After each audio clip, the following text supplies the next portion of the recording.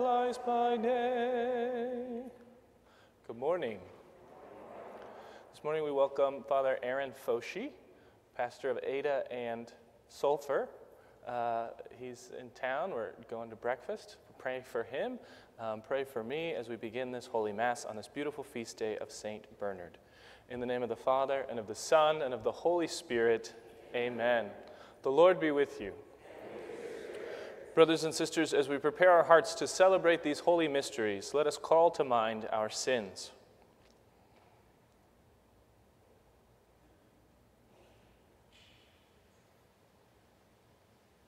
I confess to Almighty God and to you, my brothers and sisters, that I have greatly sinned in my thoughts and in my words, in what I have done and in what I have failed to do, through my fault, through my most grievous fault.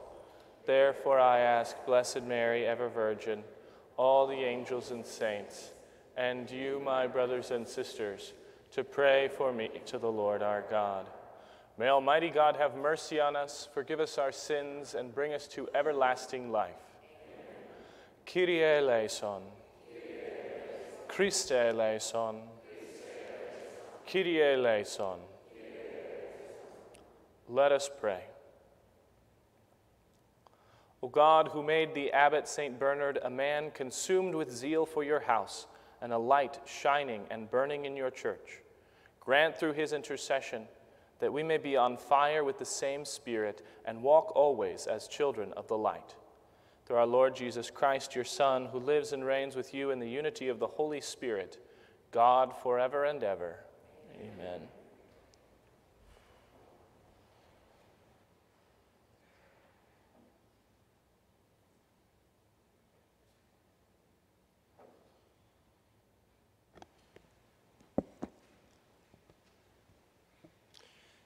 A reading from the beginning of the book of Ruth. Once in the time of the judges, there was a famine in the land. So a man from Bethlehem of Judah departed with his wife and 2 sons to reside on the plateau of Moab. Elimelech, the husband of Naomi, died, and she was left with her 2 sons, who married Moabite women, one named Orpah and the other Ruth. When they had lived there about 10 years, both Mahlon and Chilion died also, and the woman was left with neither her 2 sons nor her husband. She then made ready to go back from the plateau of Moab, because word reached her there that the Lord had visited his people and given them food. Orpah kissed her mother-in-law goodbye, but Ruth stayed with her. Naomi said, "See now, your sister-in-law has gone back to her people and her God. Go back after your sister-in-law." But Ruth said, "Do not ask me to abandon or forsake you, for wherever you go, I will go. Wherever you lodge, I will lodge. Your people shall be my people, and your God, my God." Thus it was that Naomi returned with the Moabite daughter-in-law Ruth, who accompanied her back from the plateau of Moab. They arrived in Bethlehem at the beginning of the barley harvest. The word of the Lord. The response is from Psalm 146. Praise the Lord, my soul. Praise the Lord, my soul. Blessed is he whose help is the God of Jacob, whose hope is in the Lord his God, who made heaven and earth, the sea, and all that is in them. Praise the Lord, my soul. The Lord keeps faith forever, secures justice for the oppressed, gives food to the hungry. The Lord sets captives free. Praise the Lord, my soul. The Lord gives sight to the blind. The Lord raises up those who were bowed down. The Lord loves the just. The Lord protects strangers. Praise the Lord, my soul. The fatherless and the widow he sustains, but the way of the wicked he thwarts. The Lord shall reign forever. Your God, O Zion, through all generations. Alleluia. Praise the Lord, my soul.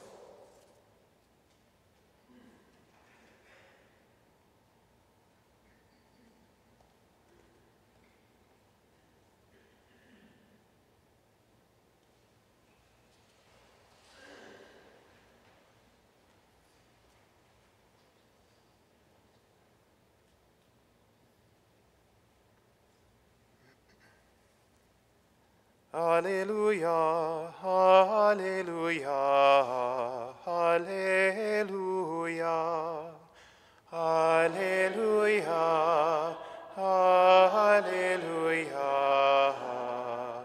alleluia.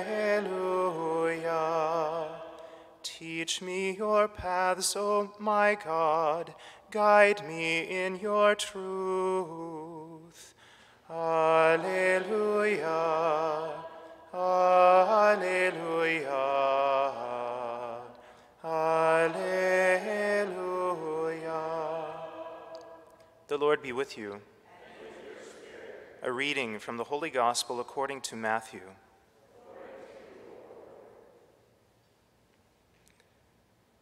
When the Pharisees heard that Jesus had silenced the Sadducees, they gathered together, and one of them, a scholar of the law, tested him by asking, "Teacher, which commandment in the law is the greatest?"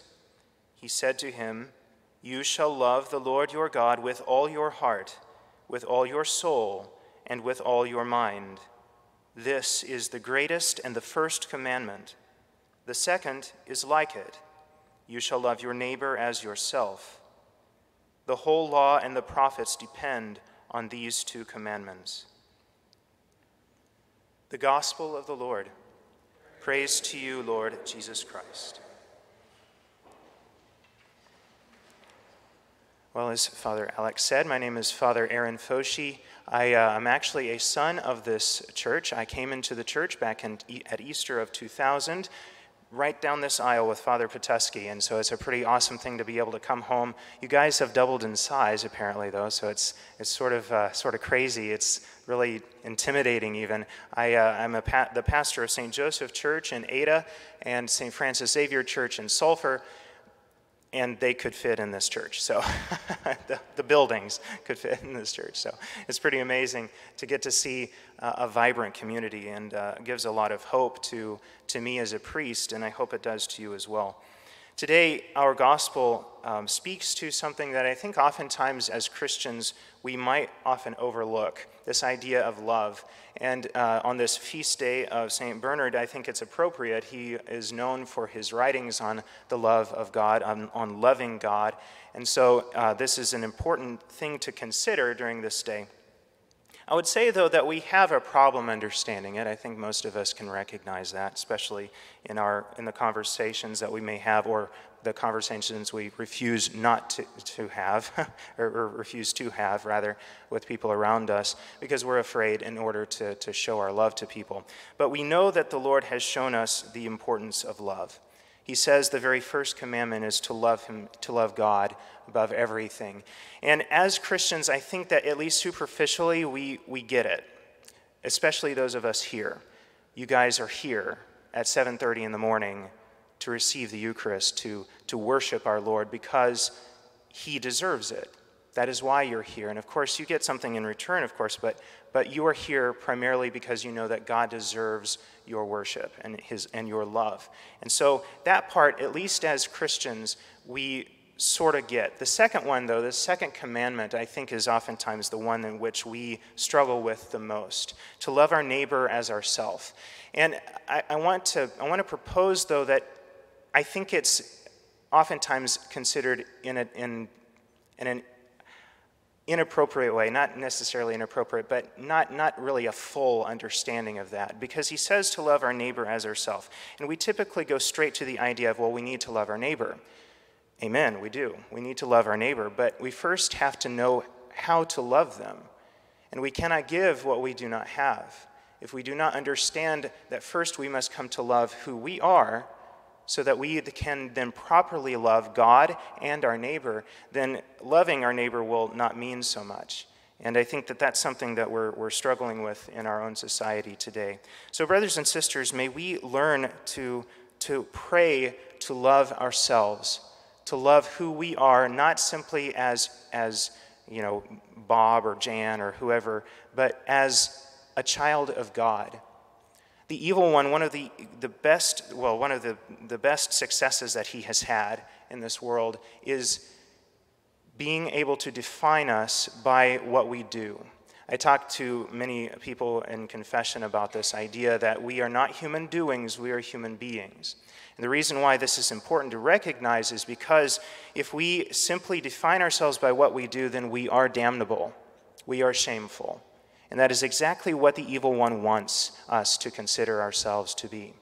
He wants to use that shield of our wrongdoings, of our inabilities, of our lack of skill, in order to define who we are, and thereby tricking us into being ashamed of who we truly are, which is children of God.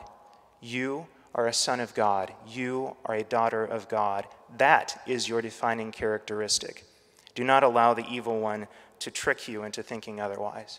So, brothers and sisters, may we ask for the intercession of St. Bernard this day in order that we may learn to love truly, to recognize that we love because of love. We love that we may love.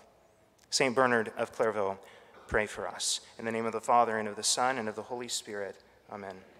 Let us stand to offer our petitions.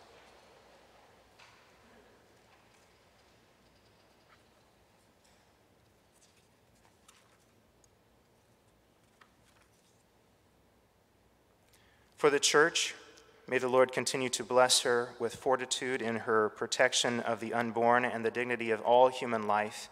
Let us pray to the Lord. For leaders throughout the world and for the prosperity and peaceful coexistence of all people, let us pray to the Lord.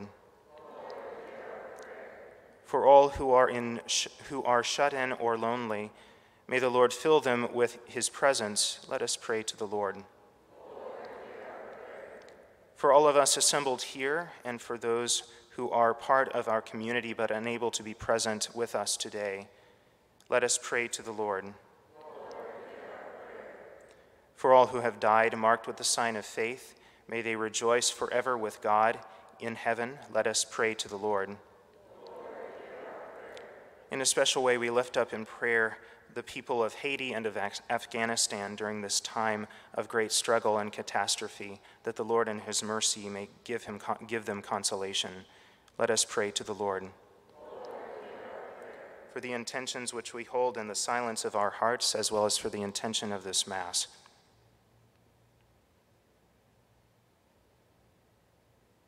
Let us pray to the Lord. Hear our prayer. Loving, merciful Father, we offer you these needs and all the desires of our hearts, confident that you wish to richly pour out your generosity upon us. For we ask them through your Son, Jesus Christ, our Lord. Amen.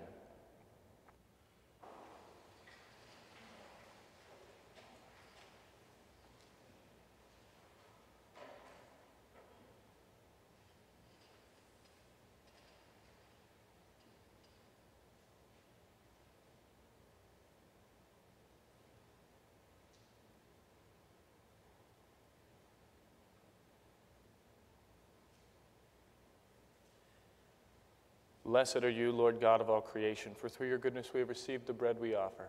Fruit of the earth and work of human hands, it will become for us the bread of life. Blessed be God forever.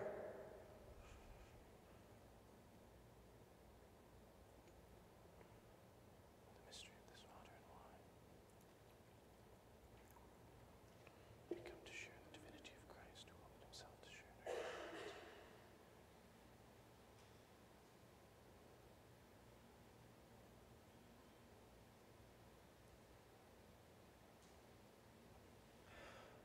Blessed are you, Lord God of all creation, for through your goodness we have received the wine we offer. Fruit of the vine and work of human hands, it will become our spiritual drink. Blessed be God forever.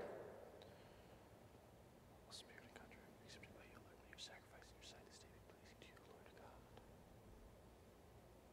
Wash me, O Lord, from my iniquities, and cleanse me from my sins.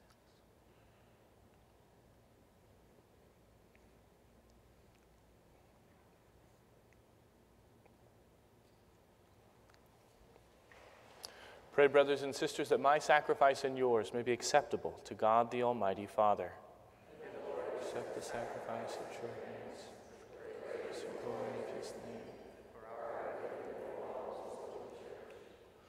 We offer to your majesty, O Lord, the sacrament of unity and peace, as we celebrate the memorial of the abbot St. Bernard, a man outstanding in word and deed, who strove to bring order and concord to your church through Christ our Lord.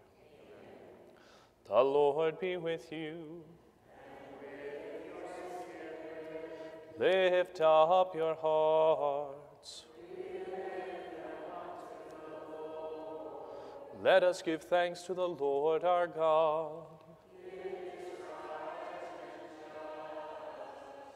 It is truly right and just, our duty and our salvation, always and everywhere to give you thanks, Lord, Holy Father, Almighty and eternal God, through Christ our Lord.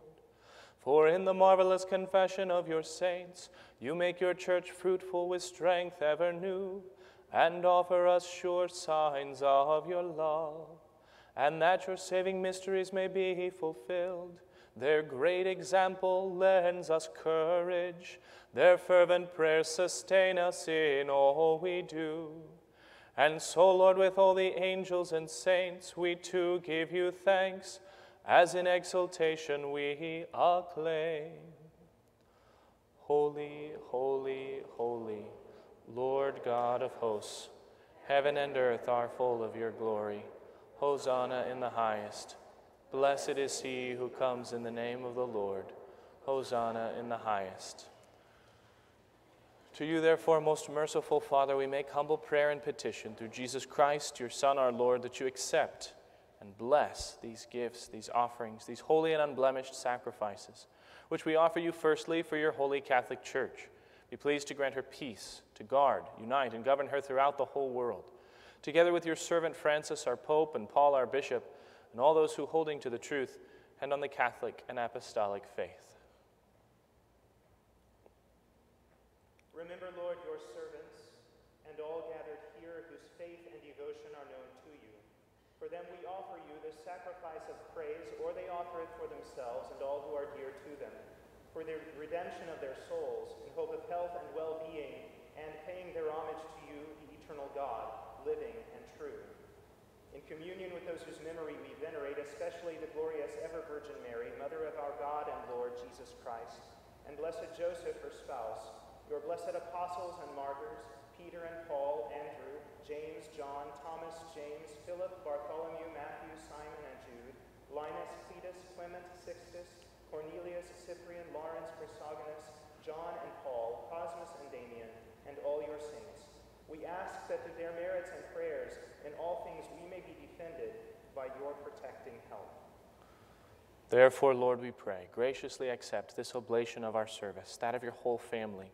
Order our days in your peace, and command that we be delivered from eternal damnation, and counted among the flock of those you have chosen. Be pleased, O God, we pray, to bless, acknowledge, and approve this offering in every respect. Make it spiritual and acceptable, so that it may become for us the body and blood of your most beloved Son, our Lord Jesus Christ. On the day before he was to suffer, he took bread in his holy and venerable hands. With eyes raised to heaven, to you, O God, his almighty Father, giving you thanks, he said the blessing, broke the bread, and gave it to his disciples, saying, "Take this, all of you, and eat of it. For this is my body, which will be given up for you."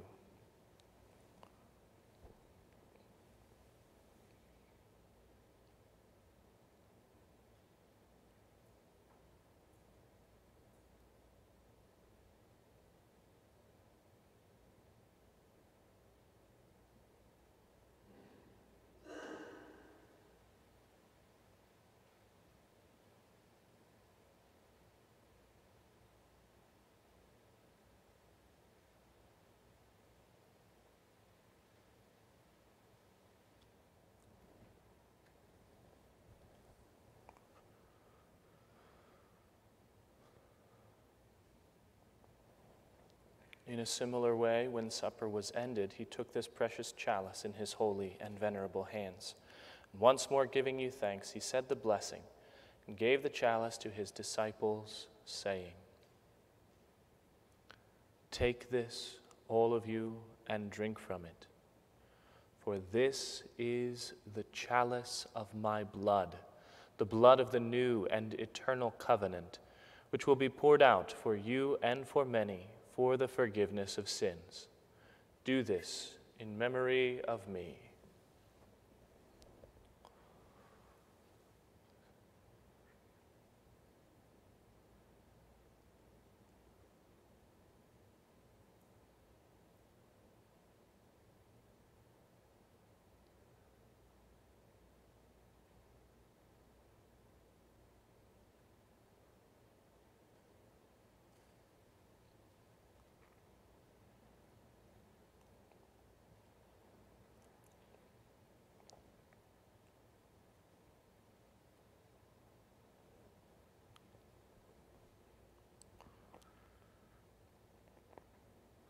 The mystery of faith.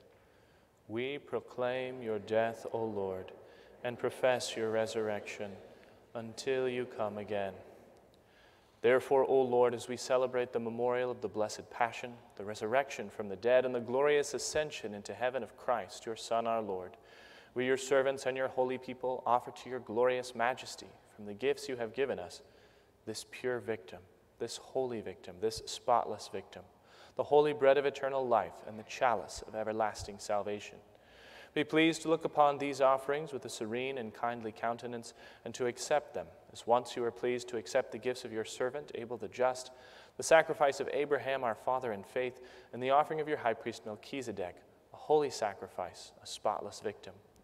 In humble prayer we ask you, Almighty God, command that these gifts be borne by the hands of your holy angel to your altar on high, in the sight of your divine majesty, so that all of us who, through this participation at the altar, receive the most holy body and blood of your Son, may be filled with every grace and heavenly blessing.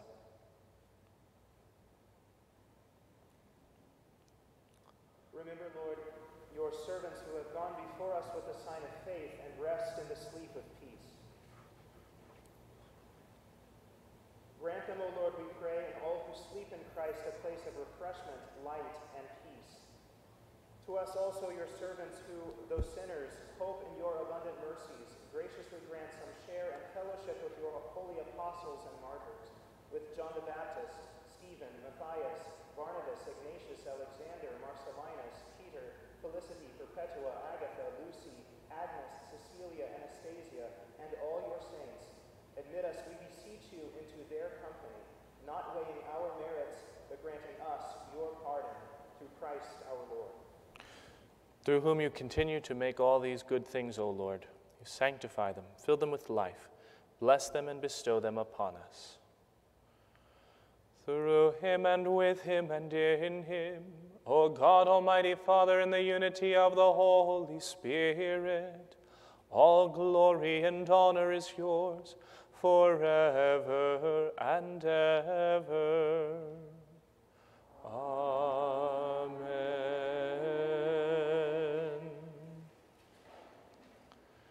At the Savior's command, informed by divine teaching, we dare to say, Our Father, who art in heaven, hallowed be thy name. Thy kingdom come, thy will be done, on earth as it is in heaven. Give us this day our daily bread, and forgive us our trespasses, as we forgive those who trespass against us. And lead us not into temptation, but deliver us from evil. Deliver us, Lord, we pray, from every evil. Graciously grant peace in our days, that by the help of your mercy we may be always free from sin and safe from all distress, as we await the blessed hope and the coming of our Savior, Jesus Christ.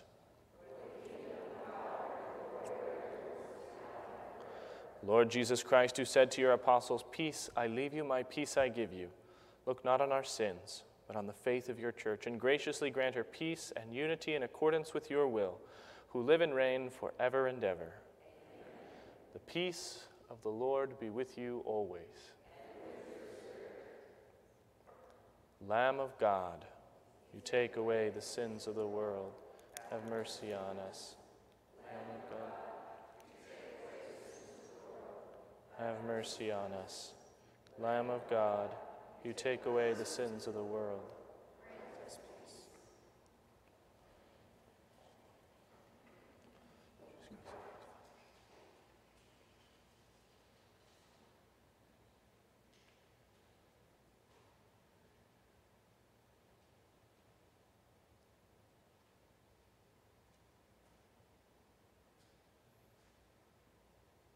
Behold the Lamb of God. Behold him who takes away the sins of the world. Blessed are those called to the supper of the Lamb. Lord, I am not worthy that you should enter under my roof, but only say the word, and my soul shall be healed.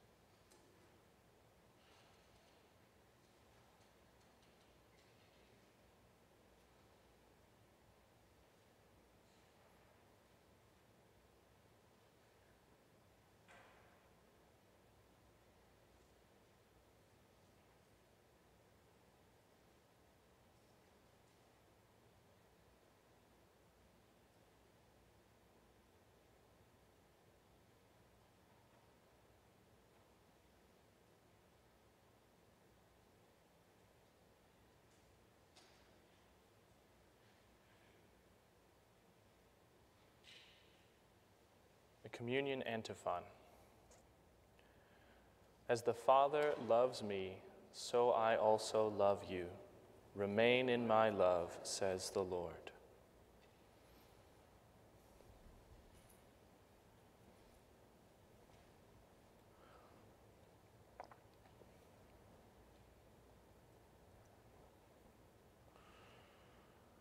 Let us pray.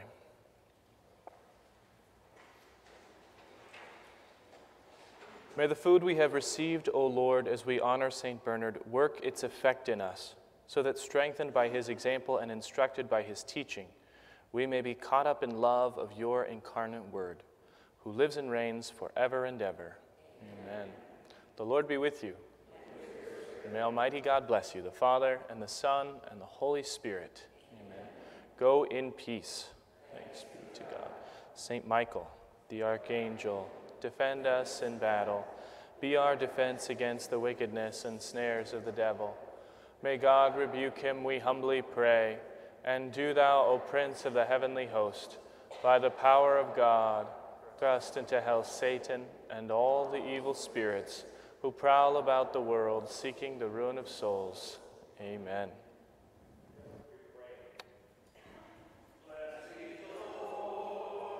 Blessed be the Lord, the God of mercy, the God of faith.